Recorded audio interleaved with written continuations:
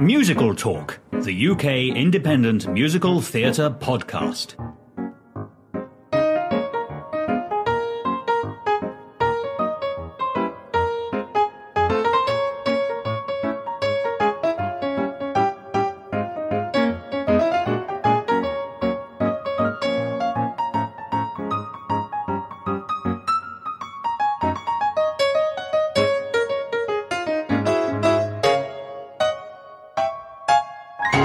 Hello, welcome to Musical Talk. I'm Nick Hudson.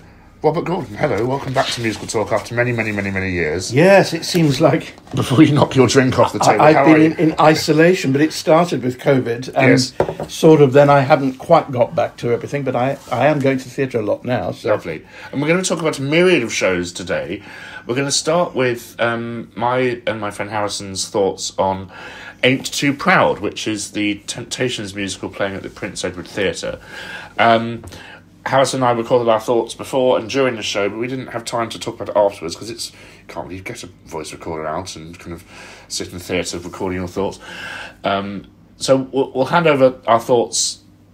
We'll hand over to our theatre thoughts, which is another good name for a podcast, actually. And then we'll come back and I'll discuss the show further with Robert. So, taking you to the Prince Edward Theatre now. Well, seeing this show brings me back to many years, the early days of Musical Talk when I took Jonathan Curran to see Jersey Boys here, and now from the same creators of Jersey Boys, we have what will probably be a very similar show, Ain't Too Proud, The Life and Times of the Temptations. I'm here with Harrison. Hello. Hello, Harrison. Hello. This will be nothing like Jersey Boys, as there are actually 5 Temptations, whereas there's 4 Jersey Boys. So okay, well that's one difference we can note. I've seen the preview of the set. It immediately looks better than Jersey Boys, but that's not difficult considering Jersey Boys took place in a cage. You kind of mumbled about the show for a bit, haven't you? Yes, I mean I'm a big Motown fan, so I've been looking forward to this. I loved The Drifter's Girl. We know. Went to see it 3 times. Might this be the new Drifter's Girl for you, do you think? I doubt it, because I'm not as much of a fan of the Temptations as I am the Drifters, but no, it'll still be a good show. The set does look very good. Yeah. And that's all we have to say about it, really. We don't know much about it. It's over from Broadway. We've seen the... Mary Poppins had to close for this, so it better be good. We've seen the song list. Yeah. And my God, is it long.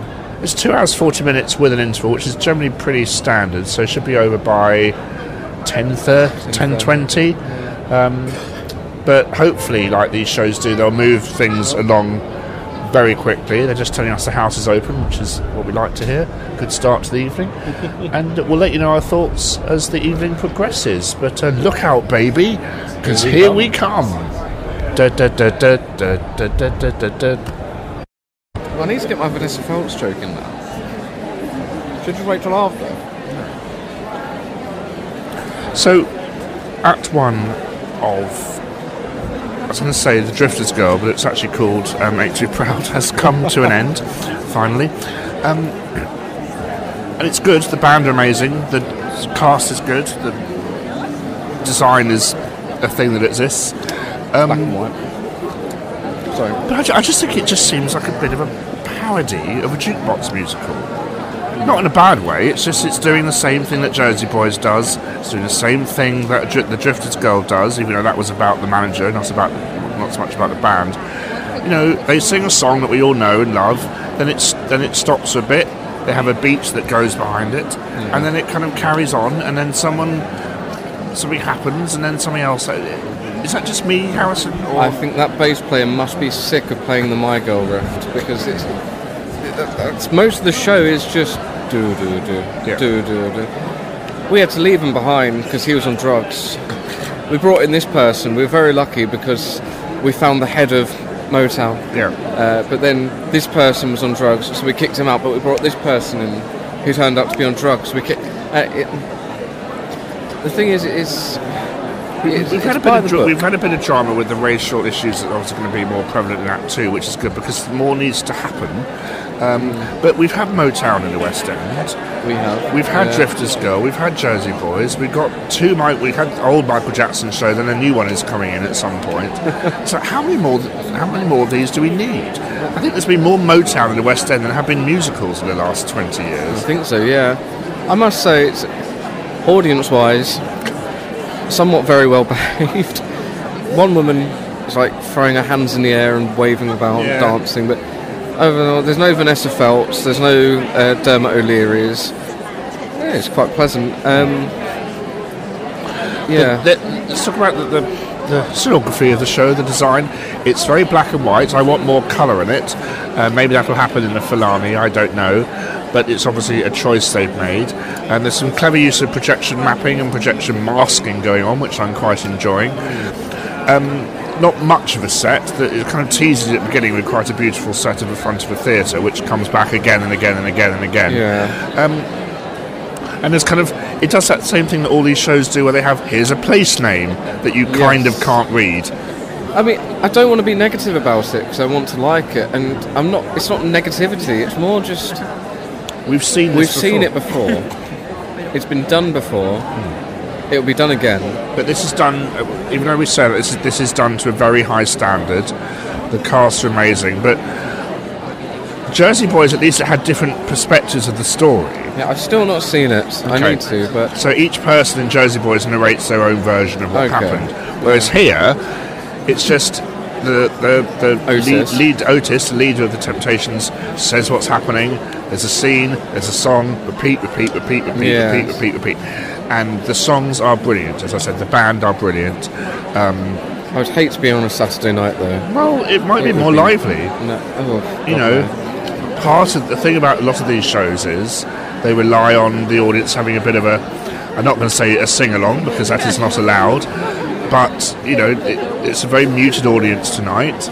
It is a Wednesday. We're very grateful to be here, so thank you. But it might be more exciting, once reviews come out and more people hear about this show. It's still very early in its inception, but it's in a very, very tight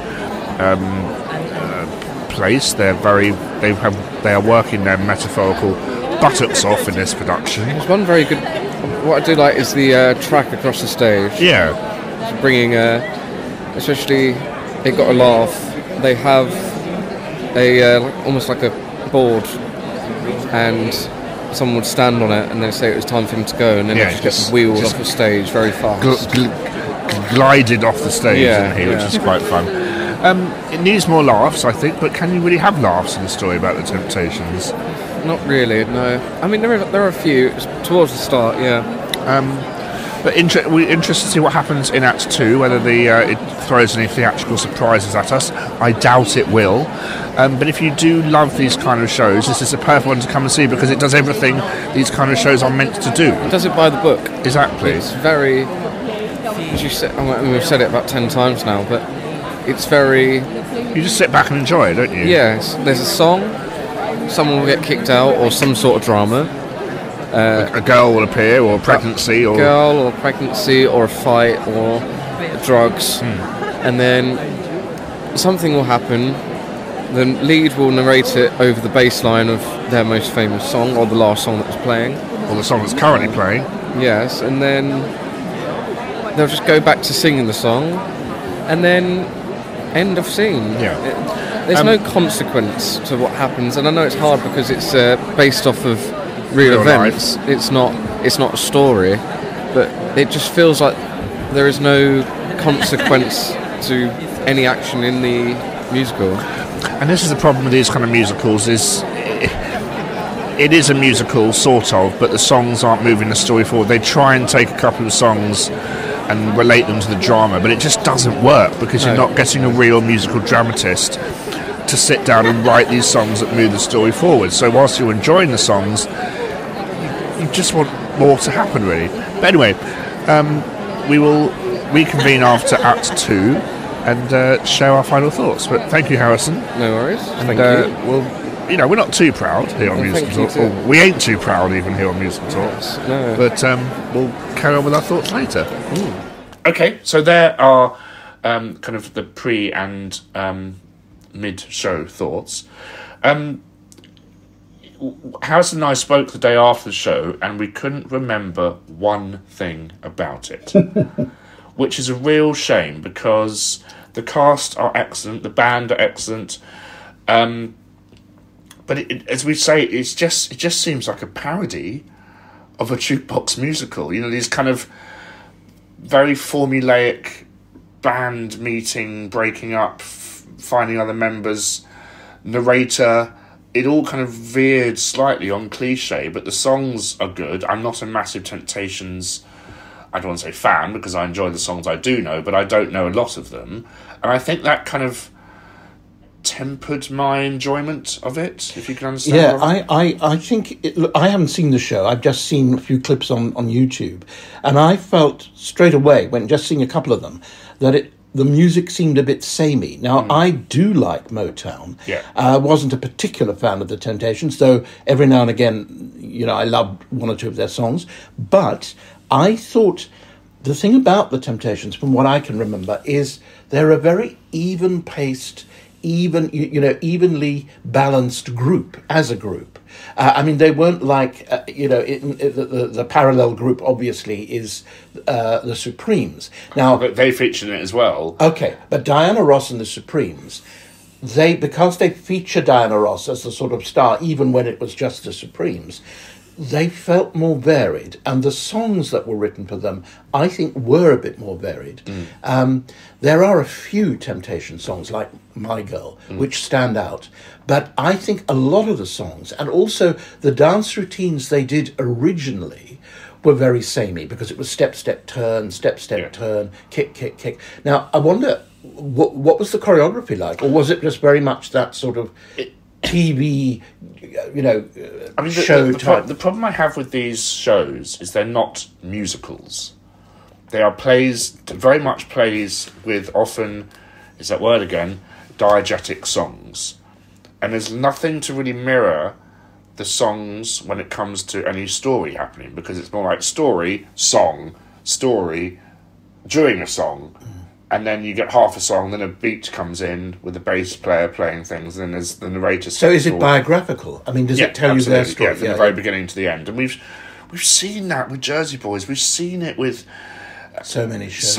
Buddy Holly, I mean, years ago. Yeah, and Harrison refers to the Drifter's Girl when we chat about it, but at least that has the story of this person we don't know much about, you know, the manager of the Drifters.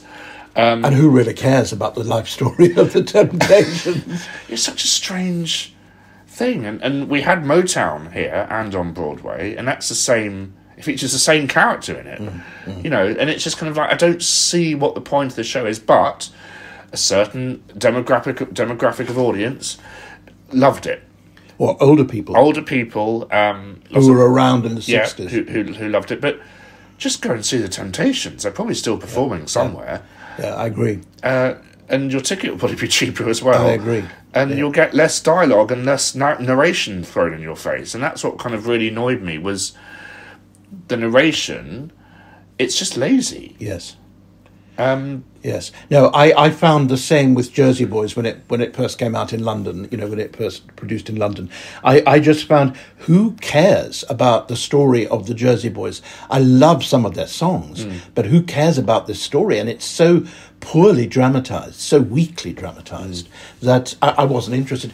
I tell you what I think, because two shows that have been running recently, one of which is still running, I did quite like Beautiful. I mean, I still have a criticism because it's in the same format of telling the biography of, but, you know, not actually dramatising. But that was clever, because when she was having her relationship was falling apart at the end of Act 1, she actually sings, and I forget the song, which is very embarrassing, but... well, it was a while ago, Dick, and you're not as old as I am. As sharp as I used to be. Yeah. But it did mirror what's happening on stage. Yes, and absolutely. It then becomes, is this a live, is she performing this, or is this veering on a musical? And they inserted the songs at various points when, for example, it was important to tell the biography, because, you know, there were certain things about the writing and the producing of certain songs where the drama was there in the making of that song. And it had humour, and it had jokes I still remember. For example, when Little Eva does the locomotion, she's her nanny. Yes. And she said, well, even the nanny's getting her hit songs now and stuff. So. No, I think that was much better dramatised than what you've explained. But also, the Tina Turner show, Tina Turner the musical, but for various reasons. First of all, it did signal, I mean, we know that Tina Turner has quite quietly just stopped performing, stopped doing concerts. Tina Turner still is in people's minds a mega star of rock. She had the most varied career and an incredibly complex and traumatic in some ways life, so that the story in itself, just actually standing and recounting the story of Tina Turner's life, is interesting in itself. So to go back to her early past, to her childhood, and then show how she met Ike and the abusive relationship, it really doesn't matter that much that the songs don't always dramatise the story. They do, insofar as, while she's creating certain songs, surprise, surprise, what we don't realise as listeners is that, in fact, she's being abused by Ike at the very same moment. And I had no idea about how she was taken for a ride financially in the earlier part of her career, and how she then had to play hotels and things like that to claw her way back up. So by the time, I mean, it really is like one of those musicals where, the old-fashioned musicals, where she finally becomes a mega star, towards the end of the show. And you really cheer for her, because you have got to understand her, you've got to understand her life. The other thing is, it gives an opportunity. There are so many great women singers and so many great black women singers around today.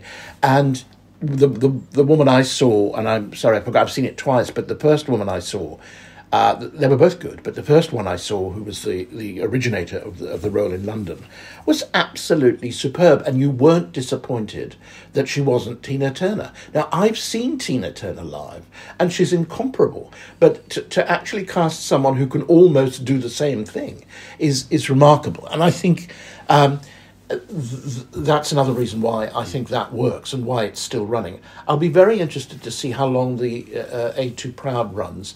I suspect it will run, because I'm afraid audiences are very, very lax in their judgment. It's their favourite group, perhaps, whoever goes, and they're seeing in it, and it's just like one of those, what do you call them? The copy shows, the ones that go around. Tribute shows. It's like a tribute show. But again, it's a big theatre being filled, which is lovely and what we like to see. So, Ain't Too Proud is playing at the Prince Edward Theatre, which is, funny enough, where Jersey Boys played. I want to quickly divert away from the shows, Robert, and just mention, we should probably mention Barry Humphries, and we should probably mention Paul O'Grady as well. Yes. And also Len, his name I can't remember, Len Goodman from Strictly, who's also died. Yes, a lot of show business. Well, he wasn't exactly a legend, Len, but the other two were. Yeah. I thought it was sad, and in a funny kind of way, the fact that we lost Paul O'Grady first, and he was younger. I mean, he wasn't at an age where you really expect someone to die. I think Barry Humphries was 89, and so it's not unusual for someone to die at 89. But I thought that there's two people who could be said to be drag queens, but were that... It was so convincing. And so much more. Yes, because as female impersonators, although both were grotesque, they were trying to be feminine women, but they did, in an odd kind of way, they were almost feminist in their representations of women, because they used these women as powerful, tough figures who completely dominated men. Do you think Paul O'Grady was very much inspired by Dame Edna? I wonder. It's an interesting question. Possibly. Yeah. The difference was that Barry Humphries was really an intellectual and a sort of an artist in some ways, a sort of surrealist.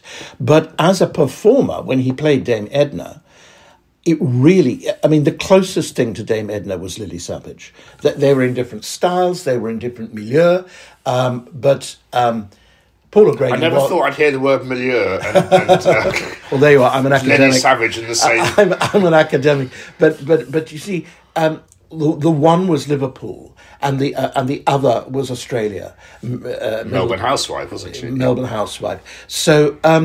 Of course, that was different. But in their specific social environments, each of those performers did it perfectly. They knew it. They were from there, from those two different locations, and they got it perfectly. And I mean, the thing is that it's really unfair to Australians, if you think about it, because Barry Humphries nailed that sort of person so well that we tend to think that Dame Edna and Len, Sir Len, were absolutely what Australia is. And of course, that's it. The two kind of Australians, of course, Australians. There's in general Australians are nothing like that, and I have great respect for Australians who are quite direct and straightforward and honest as people. If you can make these sort of generalisations, but those two, they became for us sort of icons of Australian culture. And I think that's remarkable. And I think with Lily Savage, it's slightly different, but he is nailing a certain kind of frankness and honesty and directness of... because he was so nice as a person, wasn't he? And that's always the thing with kind of people that take on these very cruel... Dame Edna cruel? I don't think. Definitely. But Dame Edna was kind of very... so was Lily Savage. The name, Savage. But they did musicals as well. Barry Humphries did Oliver originally, I think. Yes. Well, that was before the Dame Edna took off, yes. Yeah. And in 1960. Then he did it again when it came to the play. Then he played Fagin. But he'd originally played Mr. Sowerberry, the Undertaker. Okay. In the lovely song, He's a Born Undertaker's Mute. Yeah. The funeral in his song. black silk suit. Exactly. It's never in the shows anymore. That's Your Funeral. Yeah, it's a pity because it's a great number. But... Paul O'Grady did... Annie afterwards. In a way, almost as Lily Savage. Yeah. But I think what's interesting is that Lily Savage had that kind of directness and embodied that kind of directness of the Northerner, the typical Northerner, as a stereotype. But, as you say, there was some warmth there. And there was also the sort of realism. I mean, this is what was very different from Dame Edna, because Lily had a sort of warmth and honesty about herself. So that she was not just making jokes at other people's expense. She was always using her own experience, and sort of sending herself up a little bit as she sent other people up. But of course, she was savage. I have a little anecdote. I had a friend, sadly, who died a few years ago, called Flora. Was a very theatrical woman who had been an actress, and her husband. The second husband, Stan, was a very big, tall, bluff Yorkshireman. And Flora used to narrate, because Flora had a very theatrical voice. And she used to narrate stories about how... Well, one of the stories that she used to narrate was how Stan, this big Yorkshireman, met Lily Savage at an art exhibition. And I think Paul O'Grady had something to do with maybe... the character was an exhibit or something. But anyway, Flora said, we met Lily Savage and she was almost as tall as Stan. And she came up to Stan and Stan said, "Hello, Lily, I'm a Yorkshireman too, And Lily said, "Oh, hello, Stan." And she said, we were a bit taken aback that Lily's voice was deeper than Stan's. And I always remember that because I think one of the things that was appealing about Paul O'Grady / Lily Savage was that the Lily Savage character was really quite gruff. And I think that's, again, it was questioning the barriers, the boundaries between macho men who are supposed to have all this gruffness and tough older women who can be even stronger and tougher. Was he the first big British drag performer? Oh, no. I mean, the biggest British drag performer still probably in history is Danny LaRue. But that was a very different kind of drag because Danny LaRue had no... Danny LaRue couldn't come on as a female character and do a chat show. But I think the interesting thing was the way the audience loved Paul O'Grady when he was Paul O'Grady, when he was no longer Lily Savage, because I thought, most people thought, and his advisors thought, he would disappear as a performer. But obviously the audience had latched on to something kind, warm, and open about him. And so he didn't always come on. I mean, he didn't especially come on in his male persona as Paul O'Grady as a gay man. He didn't make being queer, being a queen, if you like, the basis of that act. The way, for example, you've got to help me out here. Graham Norton does it. No. The guy who's in pantomime every year. Julian Clary. Julian Clary is a camp gay man. Is he? Well, he plays the role. I don't think he is that camp in real life, but he plays the role of a queen. He's also got quite a deep voice now, but he always has.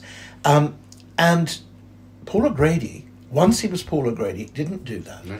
And I think what's interesting. That's interesting, because I think it becomes part of that period where the acceptance of gay people became widespread. And Paul O'Grady is one of those ambassadors, if you like. And though he worked very hard for gay causes, he also worked very hard for dogs. And it's interesting because British people love animals, love pets. And especially dogs. And Paul O'Grady had this double interest in his charity work, and I think that was very, very English, because at a time when English people were thinking, oh well, what's really the difference, there's not such a huge difference, and also it was a nice refreshing change from Lily Savage, to see the real person behind thinking how lovely he must be. I think that's, and for me there was a great he had Alan Menken on his show, and you could just tell he was a massive fan of Alan's stuff, because he was asking all these questions that weren't normal. And then he broke into Poor Unfortunate Souls. And I actually told Alan last week that we'd lost Paul O'Grady, and he immediately replied to my email saying, oh my God, that's really sad, I'm so sorry. Saying how he wasn't such a loved part of British culture. Well, I don't think...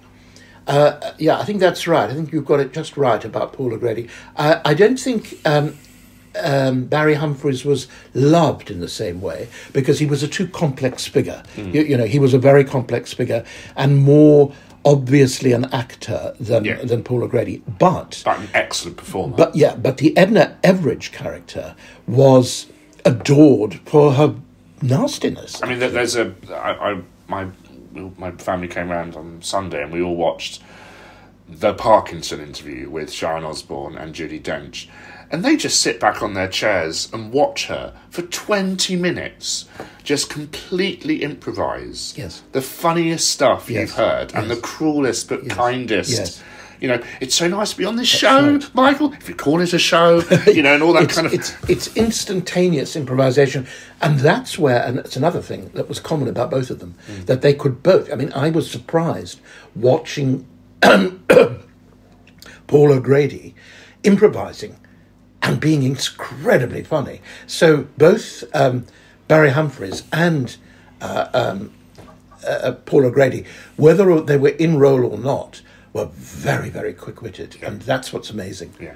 Well, thank you for talking to us about that. Tell us about what else you've been... Because there's two shows you've been wanting to talk about for ages on Musical Talk. Yes. Well, I'm kind of banging a drum, if that can be the right sort of metaphor. I'm banging a drum for one show in particular, and that's Sylvia by Kate Prince and Priya Parmar, with the music by Josh Cohen and DJ Wold. I don't know Josh Cohen or DJ Wold, but I do know Kate Prince and know her work, and it's wonderful.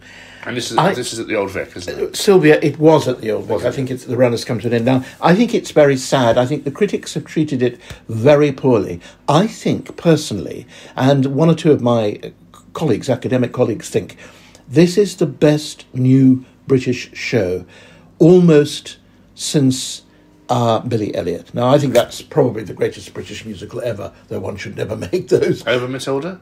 So, Matilda too, but Billy Elliot has some level of seriousness which Matilda doesn't have. They're both brilliantly crafted, and but I think this is the most original British musical to have come out since, let's say, Matilda, because So would the obvious comparison be here to Six?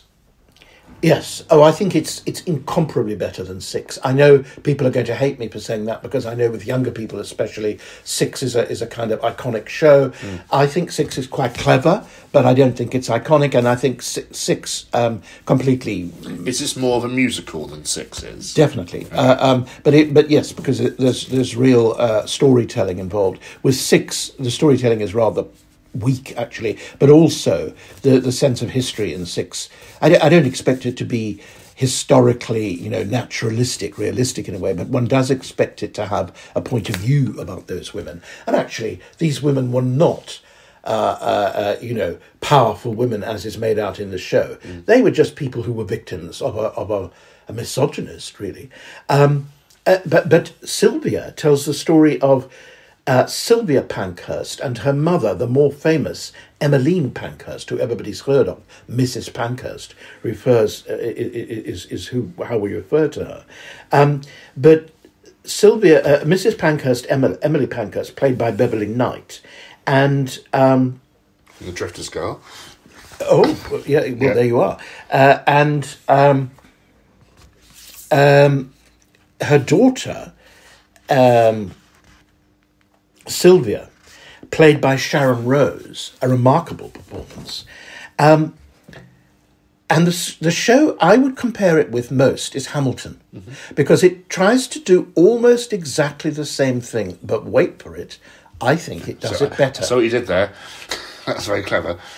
I think it does it better, because it is genuinely historical. The production uses sort of epic theatre techniques of, putting the dates and times and occasions of all the different important events in the show. And you'd think it would be didactic, but it's not. It's informative. You never think I'm being lectured at.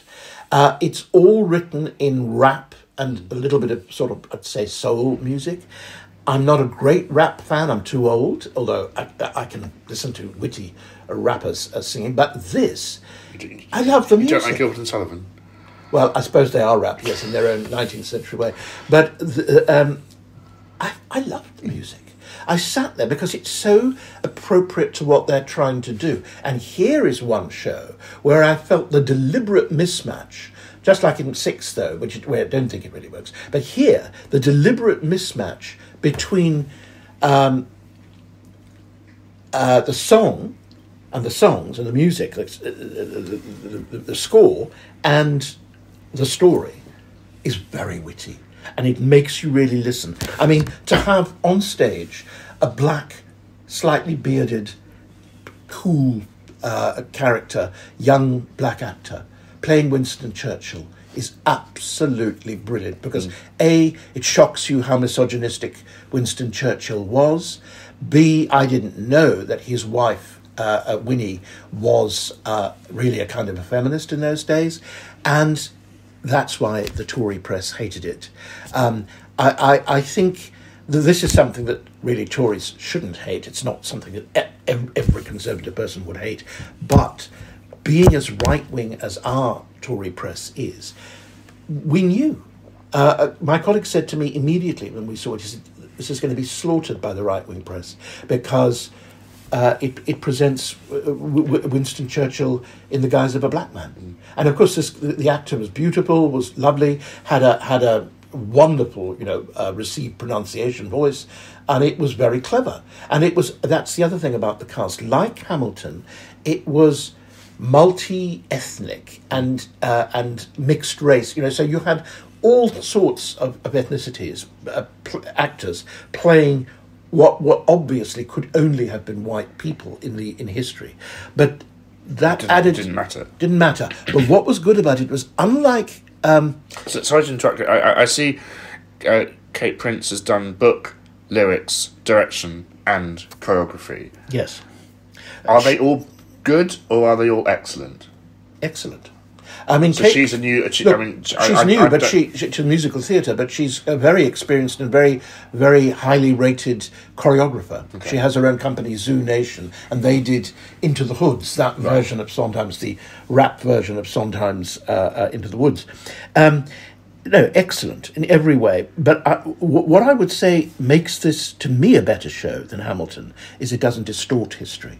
To me, Hamilton is fun in a way, interesting in a way, different in a way, but it's a lie because the way it's been received, and I think it was intended, is that this completely multi-ethnic cast represent the founding fathers of America, and it suggests to the audience that this is the new America. Now we don't have, whites only, and actually that obscures the reality, because the reality was that almost everybody, 99% of Americans who were involved in writing the Constitution were white.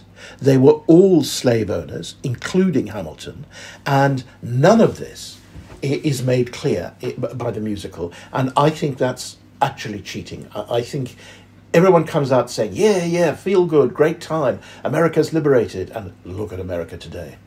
And I think that's why Hamilton is a feel-good musical that wants you to believe that everything in America is getting better and better, and aren't we clever that and good, that we're so multi-ethnic and so embracing of all sorts of ethnicities, but we ain't.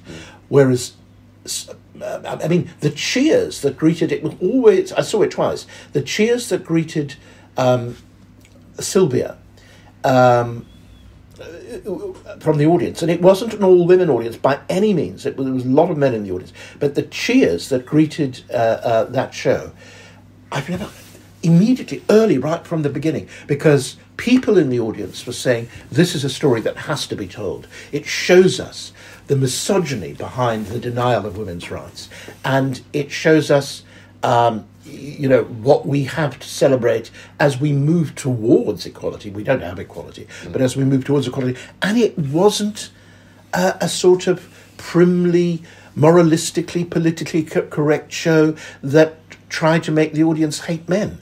It wasn't that at all.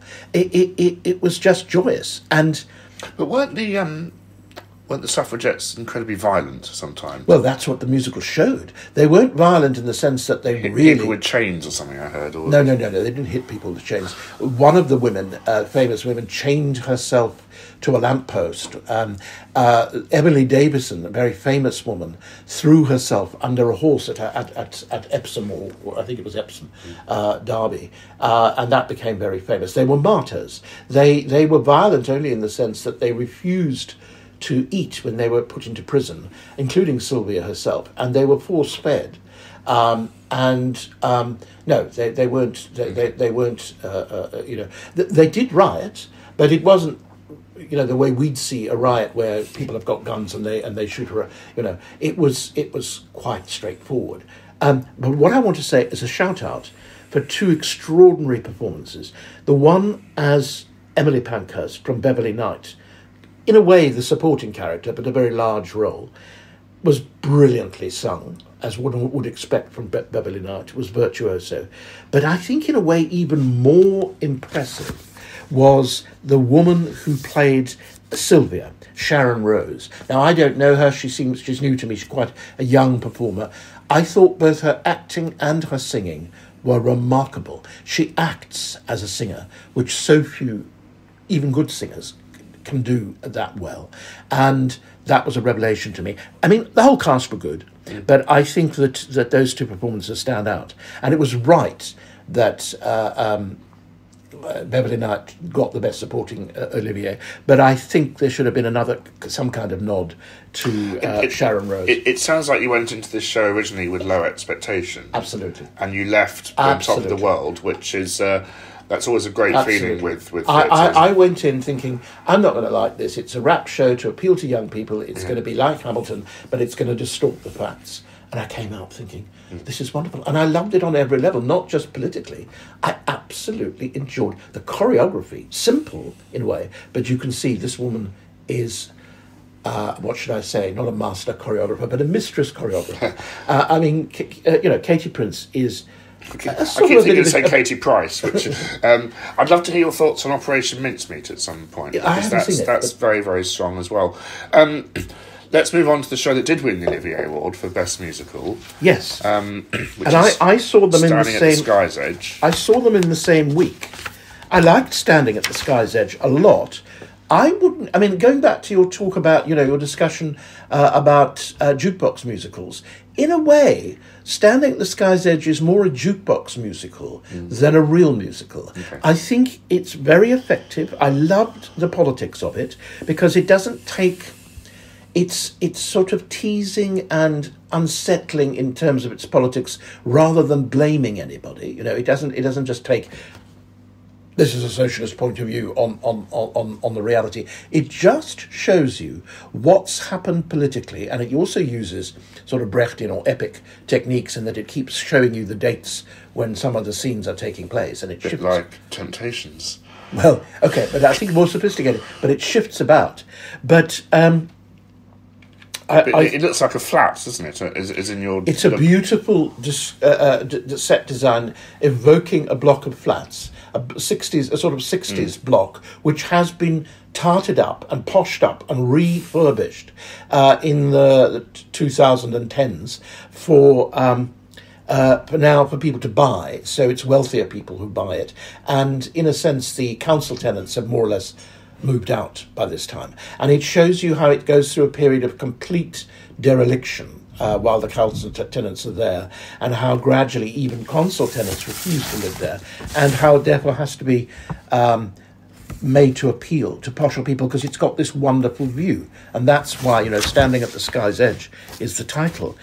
I thought the cast were pretty good. Almost all of them were excellent singers, good actors.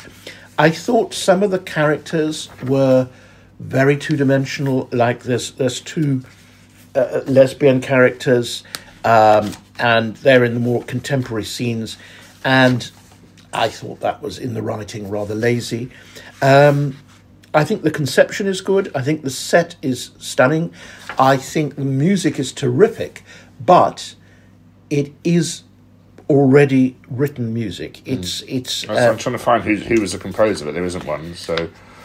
Well, there is. It wouldn't be the composer in the sense of. Yeah, it's an orchestrator and arranger and stuff. But but actually, the music was originally written by Richard Hawley, music and lyrics. Richard Hawley, yes, the songs were written by Richard Hawley.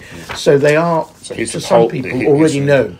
And the other thing is that he's a Sheffield person. So this is Sheffield score, if you like. It's a Sheffield score, and the play was written by a man from Sheffield, and done at the Crucible. And done at the Crucible first. It's really very much based on its location and its origin and its origination. Again, like Sylvia, its origin in real history. I mean, it is a real building, and this is what happened to it. So I think for all that, it must be commended, and it's very entertaining. But as I say, I think it's, in its own, in a way, it's more superficial and less original than the people loved it. Sylvia. The audiences have loved it, and I can see why.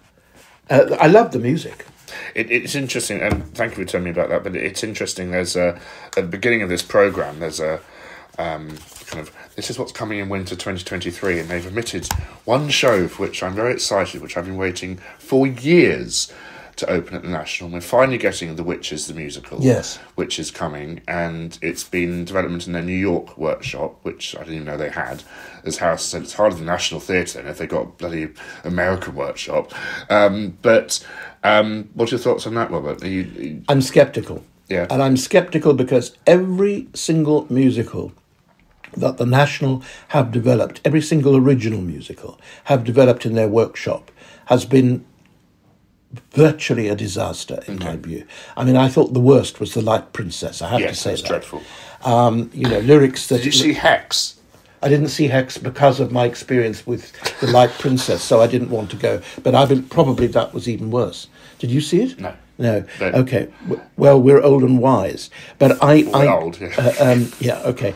I think that You're old. I'm old. You're wise. That's on top of that. Okay, but I Thank think you for that. the source material for me is what's most exciting, and Of the course. staging opportunities, and that's where the National are good. because Somebody should do it, but it should be somebody like Matthew Warchus, Yeah. not Rufus Norris. I don't think Rufus Norris is involved. Oh, okay, but whoever he's got to direct it. We'll find out. You Okay, find but out. can I just give a shout out? Please The do. author of the book, to go back to Sylvia, Standing at the Sky's Edge, is Chris Bush, who's a playwright. So, yes, I think that it's an interesting idea. I hope they do it well. I have my doubts about that. So, it's book and lyrics by Olivier Award winner Lucy Kirkwood. Oh, good playwright. Music yes. and lyrics by Tony Award nominee Dave Malloy and directed by Lindsay Turner.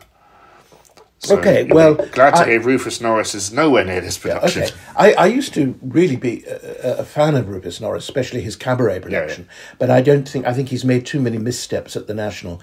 But I think that Lucy Kirkwood is a really good and interesting playwright, and I think her part of it will be interesting.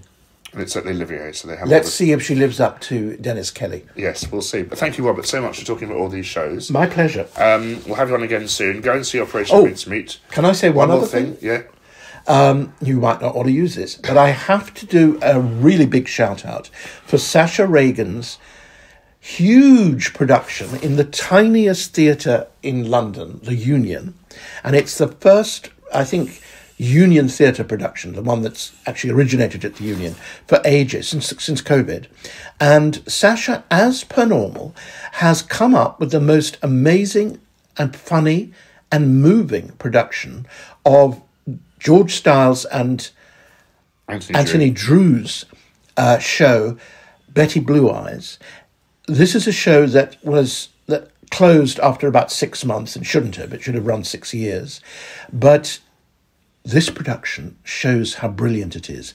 And working with all the limitations that she had, she's produced an intimate, moving and hilarious show. And it is an intimate, moving and hilarious musical. So it's too late to go and see it, but maybe they'll revive it. Hopefully. And by the way, Dave Malloy from The Witches, he did The Great Comet.